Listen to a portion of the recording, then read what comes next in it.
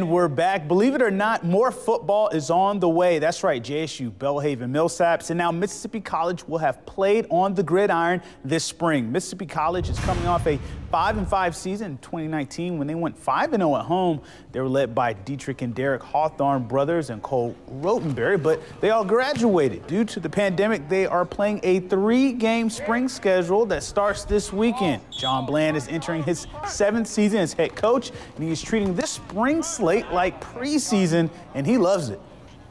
One of the things I'm hoping is they keep doing it. I know COVID hopefully goes away, but I hope they keep implementing a little bit of competition. If it's 1 or 2 scrimmages versus an outside opponent, I think it'll help tremendously. Going against an opponent, we'll be able to evaluate that so much better and so much easier. These guys going fast, and I think it'll help not only our coaches but our players to see who's going to be able to count on somebody to win on Saturdays.